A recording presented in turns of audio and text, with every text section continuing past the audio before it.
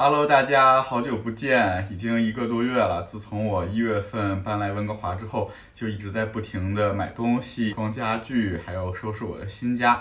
现在呢，终于弄得差不多了。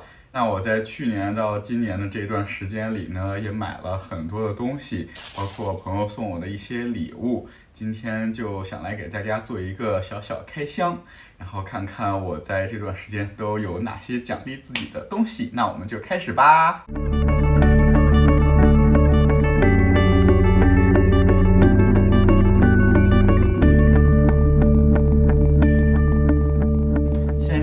看一些小的吧，这个是一个之前去 LV 的时候买的小手链，还有饰品。对啊，这个应该是一个耳环吧，我来看一下。因为当时的话，过新年嘛，这个是给自己买的一个新年礼物，就说奖励自己一下，因为要搬家呀，包括换工作这些。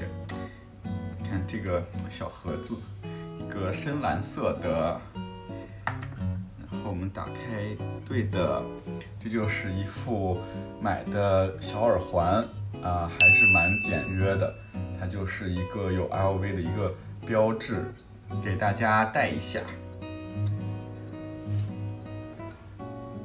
它这个后面是一个那种摁扣的，就是这样，然后就能把耳朵的那个针卡住，还蛮科学的，就是不会担心这个耳钉会从你的耳朵上面滑下去。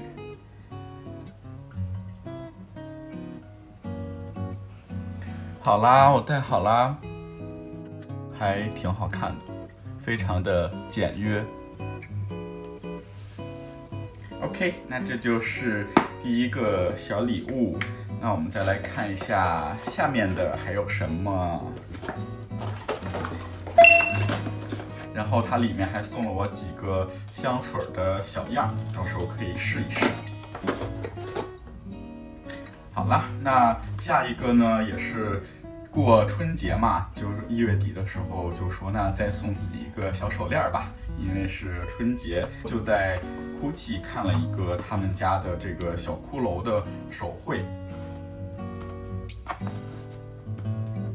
我真的还蛮喜欢GUCCI的盒子的，它的盒子都是很有肌理感的这种，然后上面是像巴洛克一样的浮雕。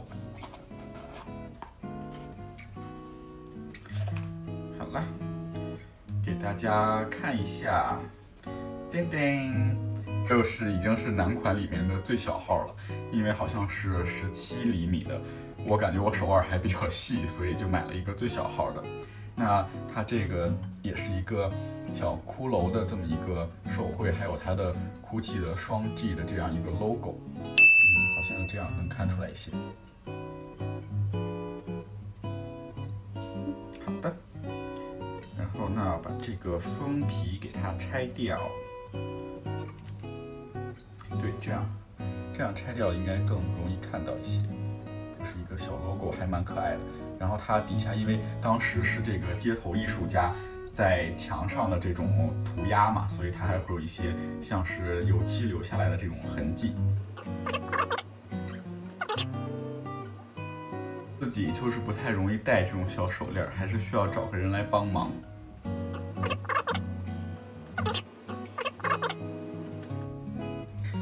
好啦，戴上了，这个大小和粗细都还蛮合适的。从此手上又多了一个滴里咣啷的小东西。这就是我的手链。那我们再看一下还有什么。这个是因为我最近正好没有袜子，所以就顺了一盒GUCCI他们家的这种小短袜，这样夏天的时候就可以穿。那这个就不用给大家展示了。另外的话呢，还有这个是朋友送的一个搬家礼物，因为我不是从阿尔伯塔搬过来了嘛，所以 Kenny 就给我买了一个车载香薰。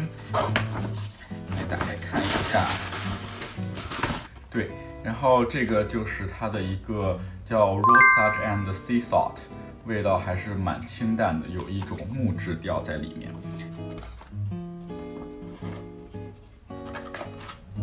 另外这个就是它车载香薰的一个壳嘛，因为你每次用完之后就可以 refill 就还蛮好的，可以一直放在车上。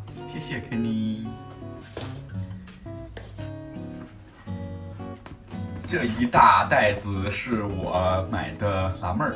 我觉得最近这段时间可能不知道是搬家还是因为气候不同吧，反正就感觉自己老得很快，像脸上的这些皱纹啊，还有包括就是皮肤状态不是很好，所以就说呢，开始护肤了，毕竟也已经马上要30了，还是要自己开始注意一下抗初老，所以就买了一些这些护肤品。那这就是他送的一个这个小包。里面的话，我当时也是新年的时候买的，就是打折，从它的这个洗面奶 cream， 然后到眼霜啊，就是一系列的就都买回来了，到时候用一下，看看效果吧，因为之前也还没有用过，就第一次开始试用。另外的话，它也是会送了一些像头带呀，还有包括一些旅行装。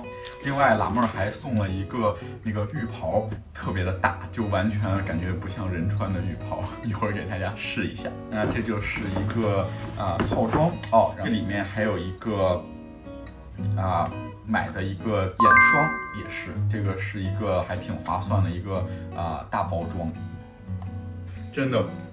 这就是辣妹儿送的浴袍，感觉就不知道是给多少斤的人穿的。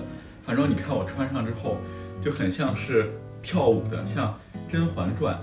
我这个手已经伸直了，然后它的袖子，你看我的手在这里，它长出了这么多，这个袖子。来给大家献上一曲《惊鸿舞》。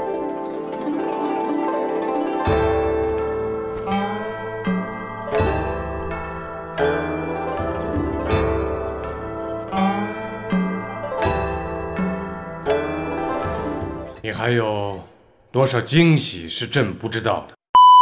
太大了，真的是一般人穿不了。然后这一袋也是一个祖马龙，是我之前说搬新家买的一个香薰，我拆开来看一下。这就是一个非常经典的英国梨的一个香薰蜡烛，然后到时候就可以放在卧室啊或者卫生间，都还蛮好的。另外，祖马龙也是因为当时有活动，所以他还送了一些这种小包装的香水，可以放在比如说办公室啊或者什么喷一喷。然后这个也是我后来在网上买的。一个小包，因为当时就觉得说也没有一个特别合适的出门的小背包，所以就正好看到了迪奥出的一个今年的新款，还蛮合我的眼缘的，就把它拿下了。那给大家看一下，那这个盒子的包装还是蛮精致的，就是里面也都是掉了一个，这是它的一个小卡片，对，然后打开。叮叮，也是一个深蓝色的，非常的好看。它的这个盒子是一个皮质的，一个皮盒子。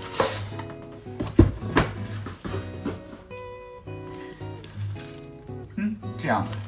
然后呢，它打开，里面就是我的包。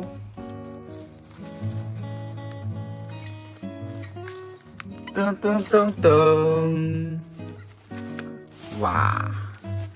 真的非常好看，是一个长方形的一个小包包，然后它的尺寸也非常的合适，平时出门放一些小东西啊，手机、钥匙之类的都很好。而且我特别喜欢它的这个金属扣，这个男款的是一个老花加皮质的，看起来也非常的 fashion。打开里面的话，也是一个双层的，这块还可以放一些卡呀之类的，这个空间也非常的够大，就非常好。这就是一个小挎包。好啦，到最后一个，也是我在 LV 收购的2件衣服。就是当时本来是想去买一个卫衣，结果呢看到它一个今年23年春季新款的衬衫，真的超好看，就是那个绿色，还有它的印花。另外领子这里有2个小挂件，就是像布灵布灵的那种，我就觉得超可爱。然后我就说好吧，那就一起把它买了吧，又没有忍住剁了个手。所以那现在来给大家看一下，它的这2件衣服。这个就是当时我一见钟情的卫衣。它这个卫衣是一个还蛮厚实的，然后正好适合冬春季节穿。另外，这个印花是一个渐变的，你看它这个在光的底下还会有不同的深浅，就一个变化，就真的还非常的好看。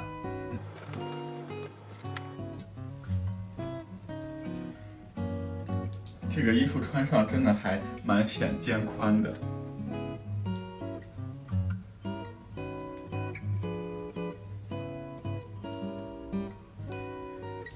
看它的这个花纹的颜色，就是一个亮亮的，像丝绒一样的，然后还是会有一定反光，就蛮好看的。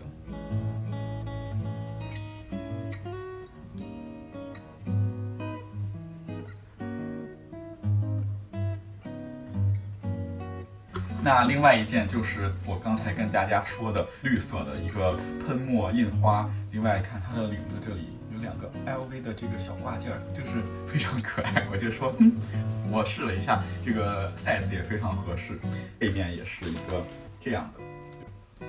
就整体不管是你休闲呀，还是说上班什么的，就是里面穿一个小花衬衫，外面穿一个深色的外套，应该都还蛮好看的。好了。这就是一个它的小衬衫，把扣子系上。其实也可以把一半塞到衣服里面，这样也还蛮好看的。好啦，那这就是我近期的一个礼物，还有自己买的小东西的合集，包括从小耳钉儿，还有手链儿，然后一些大件的包包、衣服呀，就感觉今年来了温哥华之后，可能就要时不时的开始剁手了。那我们这期就先这样吧，后面再跟大家分享我的新家。如果喜欢我的视频，记得点赞关注哦。我是 Zack， 我们下期再见，拜拜。一个小花絮。不知道是不是所有拍开箱博主家里拍完都是这样的，就是东西摊了一地。好了，我要去收拾了，nice。